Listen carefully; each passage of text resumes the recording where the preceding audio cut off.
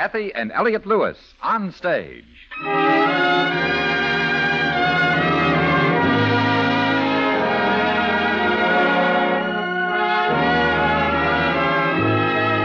Kathy Lewis, Elliot Lewis, two of the most distinguished names in radio, appearing each week in their own theater, starring in a repertory of transcribed stories of their own and your choosing.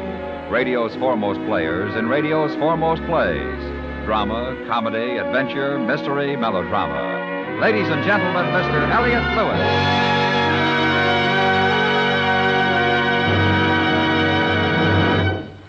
Good evening. May I present my wife, Kathy? Good evening. Back in 1892, a very fine orator decided to do a short story, satirical in nature, about justice. His name was Frank Stockton. As often happens, the story was excellent. It was well received in our literature. And it has remained in our literature for a reason which Mr. Stockton had not intended. To make complete sense out of what we're telling you up to now, we add this. Or the tiger.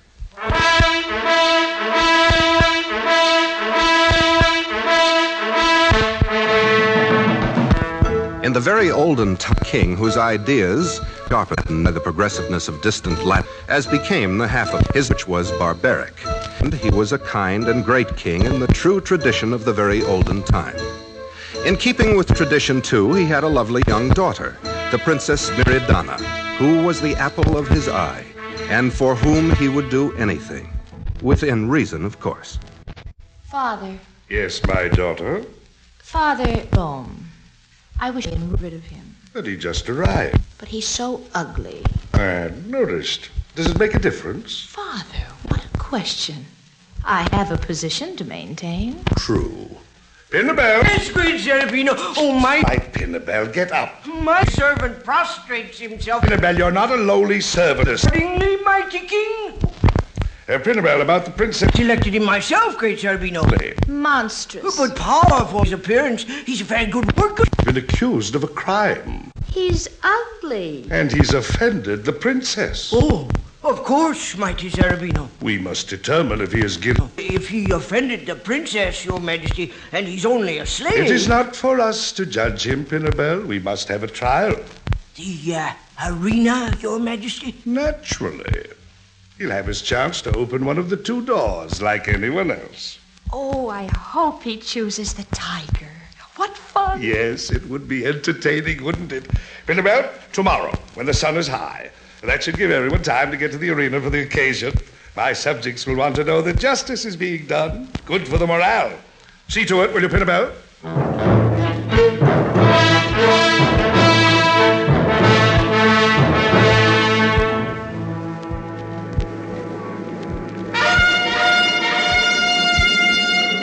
His Majesty, the powerful Zerbino. Let the ceremony begin. Bring forth the prisoner.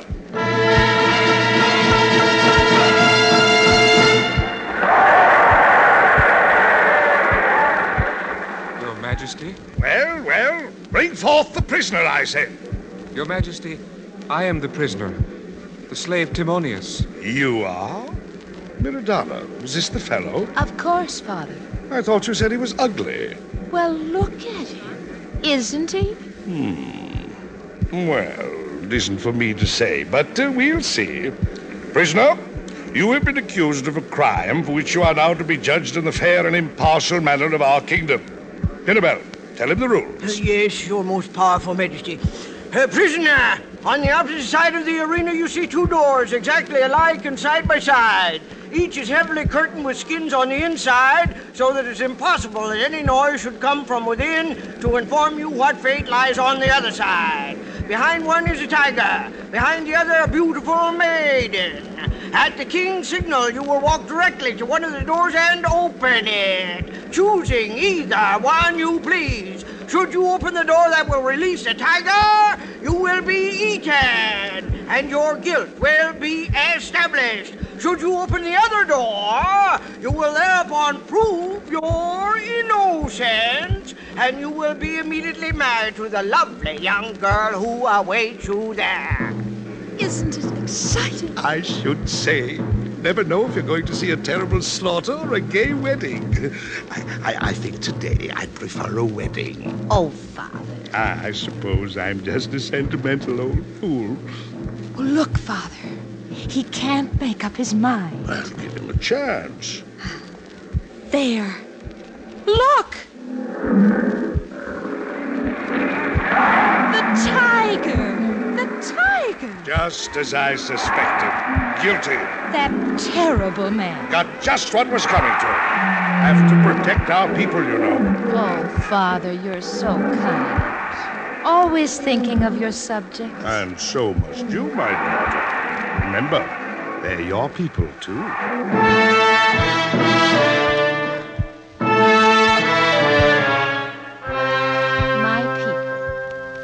Such a nice thought. My people. My people. Really, though, they aren't. They're Father's, and he rules them very sternly at times, though only for their own good. Now, if they were really my people, I should think I'd be able to do anything I'd want with them. Especially Alardo. Brave, sweet Alardo. Alardo, my own. Yes, Miridana. Say you love me. I cannot tell you I love you, Miridana. Alardo. For that would not tell you all I feel about you.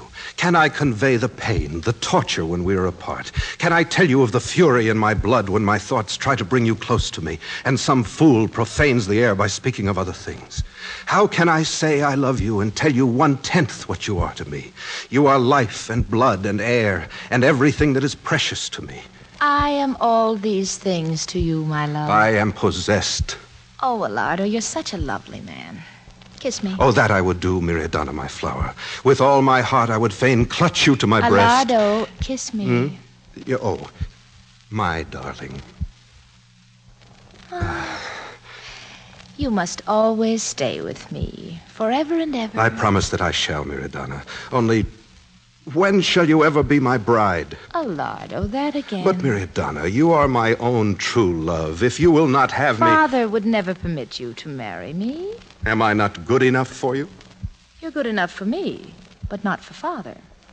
It is unjust. It is not. You know perfectly well a princess can never marry a commoner. It just isn't done. And why isn't it, pray? Well, I don't know. It isn't, that's all. Miridana, my own, let me go to your father and tell him that I love you. Oh, no. He would dispatch you to the arena without a moment's hesitation. Then I will be satisfied. If I cannot have you, let the tigers have me. And then what shall I have? Oh, no, Alardo, my lover, I cannot let you. Then what shall I do? Well, why don't you just persuade Father to promote you to a general or something? General? I don't want to be a soldier. Not just any soldier, darling. A general, a nobleman. Then we could be married.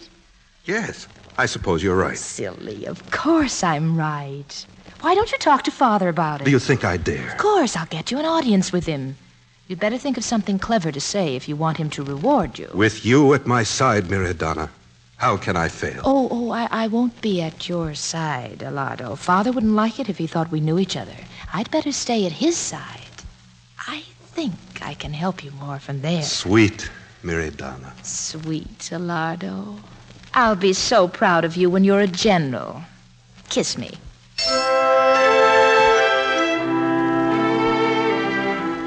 There is really nothing so difficult in exercising one's powers of persuasion on a barbaric king like Zerbino.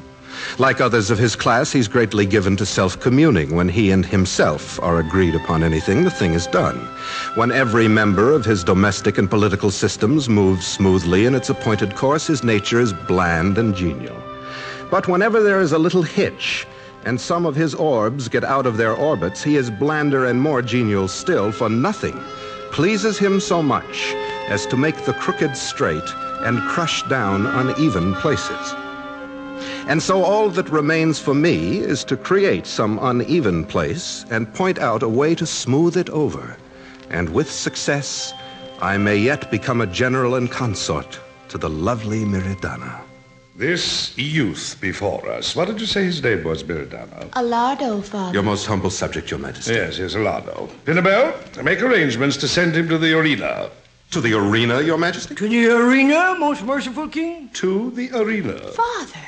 Whatever for? He's presumptuous, that's whatever for. Coming in here, telling me how they do things in Rome. What's Rome got that we haven't got? Our arena's bigger and better than anything they ever had. Well, true, Your Majesty, but is it civilized? Well, it's just as civilized as the one in Rome. Well, perhaps it's a bad choice of words, Your Majesty. After all, what is civilization? What is civilization? Oh, yes, Your Majesty. Well, that's an impertinent question if I ever heard one. Annabelle, tell him.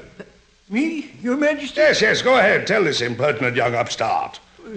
Don't you think it's too impertinent for the Prime Minister to have to answer, great king? Oh, answer him, will you?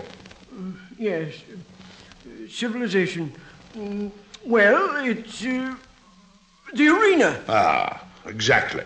The arena. Your pardon, Majesty. Civilization is so much more. More than the arena? The public baths. Your Majesty, civilization is progress, advance.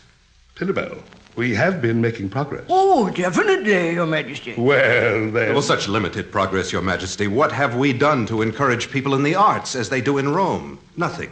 How many poets are there in the kingdom? Practically none. In Rome, there are many. Many what? Poets, Your Majesty. Poets? They write poetry. That all they do? Of course. Shameful. Disgraceful, Your Majesty. Wasting good time writing about birds and trees and the like. Ought to be doing something useful. How true, Your Majesty, and yet a poet's usefulness depends on his inspiration. What is there to inspire a Roman poet but a bird, a tree, a beautiful woman? Nothing. But here, Your Majesty, the poet finds true inspiration in the greatness of our kingdom, in the majesty of Zerbino himself. Really? You mean they'd write about me? Of course, Your Majesty, if they were encouraged to do so. Well, I certainly have no objections. Do you, Pinabel? Oh, I myself would consider it a great achievement to honor the mighty Zerbino in poetic phrases, Your Majesty. Yes, we should encourage young men to follow this pursuit. By all means, Your Majesty. I'll do it. Is that all, young man? Yes, Your Majesty. Very well. Pinabel, you may take him to the arena now. Father! He said he was finished. Father! He should be rewarded, not put on trial for his life. You really think so? Of course. It was his idea, you know. Oh, I wouldn't say that. I thought he was very clever. Well, see here, young lady, just why are you showing so much interest in him? Fair is fair, Father. Perhaps you're right. What shall we give him? Money? Perhaps a post in the army, Father. Good idea. A general, perhaps. No, far too young. A captain. Yes, that's it. Pinabel, see to it, make him a captain. A captain? Pinabel, see if you can place him in a unit that's ready to march. March? Where? Oh, they must be fighting someplace or other. Get you some good combat experience. That's the way to get ahead in the army. Well, I don't really want Oh, to. that's all right, my boy. You've earned it. Just shows what you can do by using your head.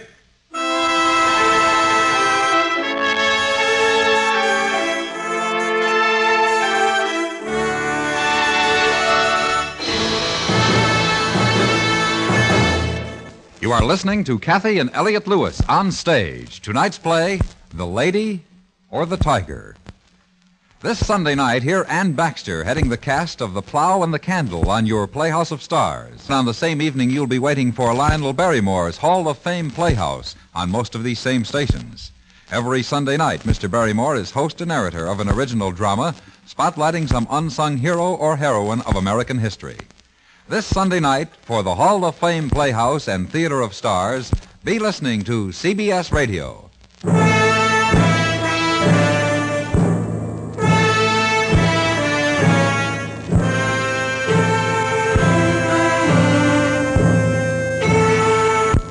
How cruel I, to dream leave on a year long, a captain of destiny, no general I.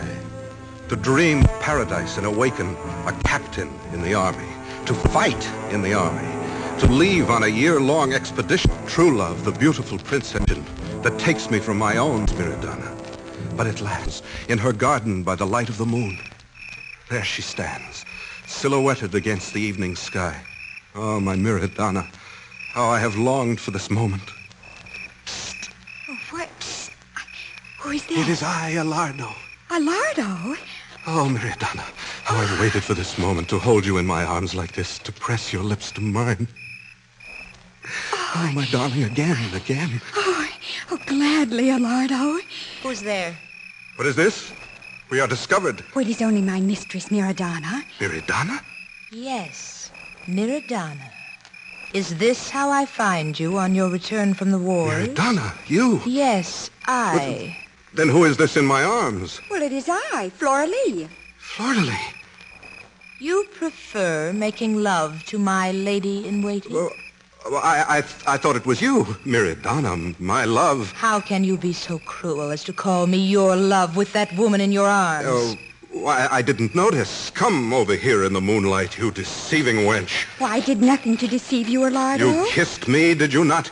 Well, you kissed me, did you not? Well, that's different. I couldn't tell who you were in the dark. I thought you were Miradana. I wonder. I knew who you were. Enough. Oh, Miradana, I swear... Well, do you find me no longer attractive, sweet Alardo?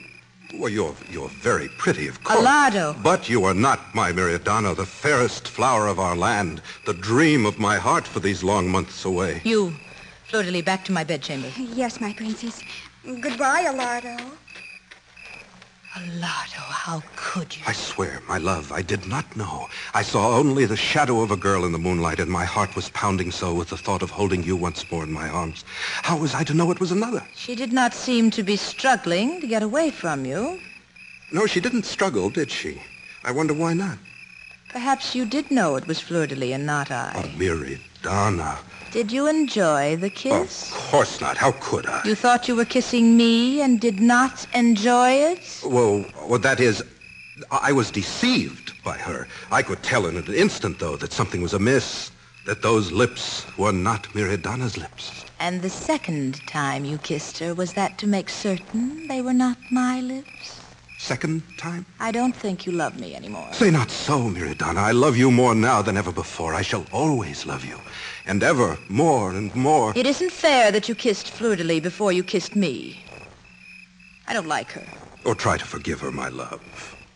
It wasn't entirely her fault. Yes, it was. She's always had an eye out for you. Really? Detestable creature. She's trying to steal you away from me, that's what. Well. But she'll never get you. Never. Oh, of course not, Miradana. Never. You're mine. And nothing will ever come between us again. You don't say. Who goes there? Who stalks in the king's garden? Only the king. Well, Lardo, isn't it? Your Majesty. Father, how long have you been here? Long enough. I presume you both know that this love affair is not happily conceived. But, Father, it's nothing. Really, there's no need for you to be upset. Oh, but there is. You see that, don't you, Lardo? Your Majesty, I love your daughter and she loves me. Why can't we be married? Because she is a princess and you are not a prince. I think that covers the situation. Almost. Father, no. My child, I have a duty to my people. This sort of thing just isn't done. No, I'm afraid he'll have to go to prison. Not prison. Only temporarily. Until the arena is ready. Oh, no, Father. Your Majesty. Well, after all, we must have a trial, mustn't we? A trial for what, Your Majesty? Why, to determine whether you're guilty of loving my daughter. But I confess, I love your daughter. I need no trial to tell me yes or no. Now, see here, Alardo, you know the law. You're not judged until you go to the arena and open the door. You're only guilty if a tiger comes out to devour you. And if not a tiger, Your Majesty, shall I be permitted to marry your daughter? Nonsense. You'll marry whomever walks out of that door. If you're lucky enough to open the right one. Well, it's unjust. It's unfair. What could be more just than that you should decide your own fate? Bear in mind, Alardo, I have no part in this decision. I leave it to impartial, uncorruptible chance. Guards throw him into prison.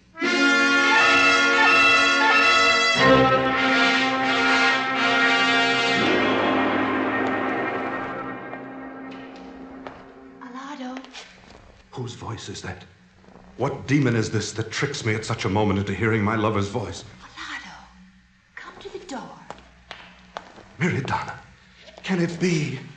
It is, oh my princess, to see you once again, to feel your soft touch, even through these iron bars. Hush, hush, sweet Alardo. I have only a moment. Eternity is but a moment with you, my love. Oh, Alardo, you are so brave and fine. Miradana, do not distress yourself for me. Few men are so lucky as I that they have even beheld your beauty in their lifetime. Oh, brave Alardo, sweet Alardo, handsome Alardo. I cannot let you die. You will not. What can you do? The king has decreed I shall go to the arena. You cannot change your father's mind. No, that I cannot do. But I shall discover which door of the arena hides the tiger and which the maiden they have selected for your marriage. You can do this? I can. Watch me when you enter the arena. I shall signal with my hand so that none but you will see. You would rather lose my love than see me die? Yes. Oh, yes. Oh, Miriadana. But to live without you, I would rather meet the tiger. Oh, Alardo, you're so brave. If that is what you wish. But of course, I should try to carry on, shouldn't I? Yes, I suppose you should. It will be better that you marry another maiden and live. I cannot bear to see you die. For your sake, then. I must go. Watch for my signal, Alardo. Watch for it. Yes. Goodbye, my love. Goodbye.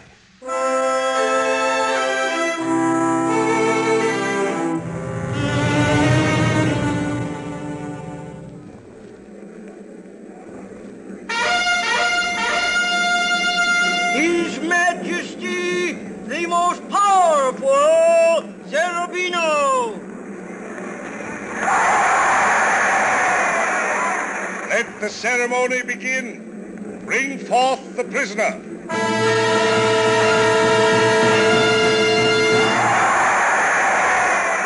Your Majesty, I am ready. Captain Alardo, you are accused of a crime for which you are now to be judged. You know the rules. You will try to cooperate. I will do my best, Your Majesty. Good.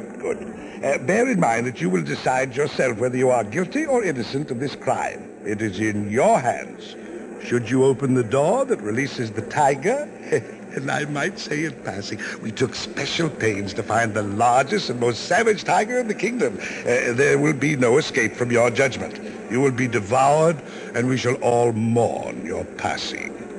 In honor of your past service, I've arranged for hired mourners for the occasion, although it isn't likely you will hear them should their services be needed. Thank you, Your Majesty. It is most gracious of you. But should you open the other door, the perfect fairness of our justice will become obvious to you, for there you will find a beautiful maiden, the most suitable to your age and estate in all the land. She will make you a fitting bride. Now go. We anxiously await your judgment. Go.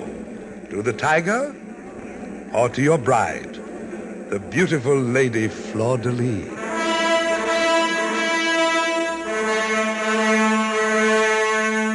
The Lady Fleur-de-Lis. My lady in waiting. No, it cannot be. That she-wolf who has always coveted his love, who's tried to take him away from me. Oh, how I hate her. And now am I to send him straight into her arms? Is this the price I must pay for saving his life? To give him to the one woman I hate most in this world? Better for him to die at once, to go and wait for me in the blessed regions of futurity. No, oh no, that awful tiger, those shrieks, the blood. I cannot let him die. But I cannot give him to her, not to that wretched woman. What shall I do? He waits for my signal. Go, Alardo. We are waiting.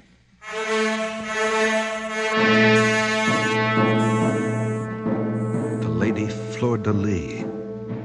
She will make a lovely bride, second in beauty only to Miriadana herself. And how Miriadana hates her. She is jealous even of the few moments I spent in the garden with Fleur-de-Lis. Ah, she signals. The door to my right. To my right. This is the one she wishes me to open. The door to my right. This is the one I shall open. What is behind it? My destruction? Or Fleur-de-Lis, my bride, whom you, Miriadana, hate among all people? The door to my right. The lady or the tiger?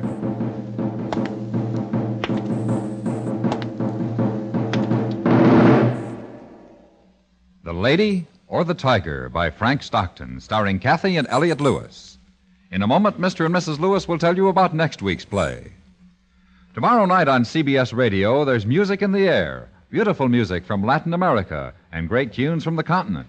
Your baritone host, Donald Richards, with Francis Greer, Clark Dennis, Betty Cox, the Serenaders, and Alfredo Antonini's orchestra, take us south of the border for Siboney, Amor, Amor, Amor, and many another favorite from Latin America. Then it's off to Europe for Cherry Berry Bin, April in Portugal, Mad Dogs and Englishmen, and other favorites. Tomorrow night on most of these same CBS radio stations, there's music in the air. And now once again, Kathy and Elliot Lewis.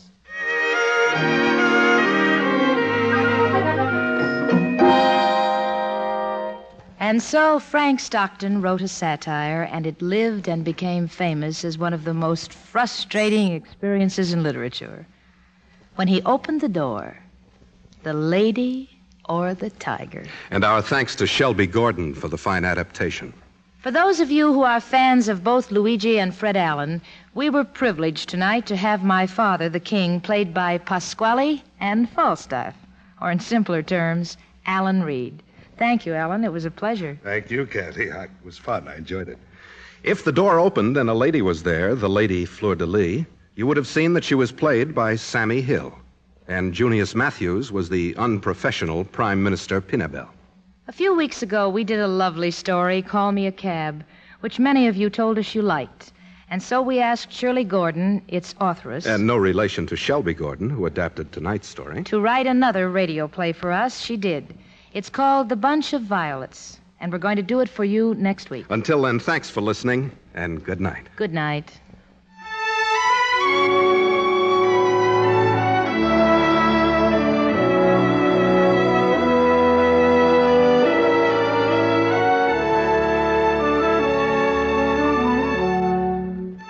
Music for tonight's story was composed by Fred Steiner and conducted by Lud Gluskin. The Kathy and Elliot theme is by Ray Noble, and the program is transcribed and directed by Mr. Lewis. George Walsh speaking.